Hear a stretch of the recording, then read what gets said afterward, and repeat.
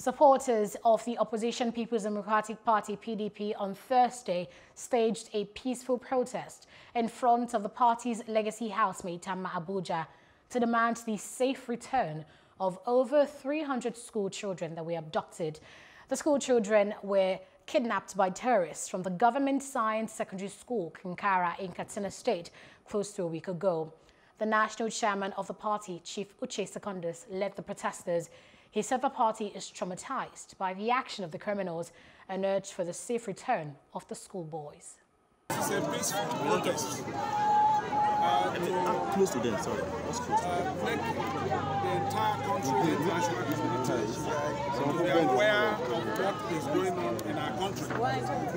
All we are saying is that Buhari bring back our boys from Katsina. It is important.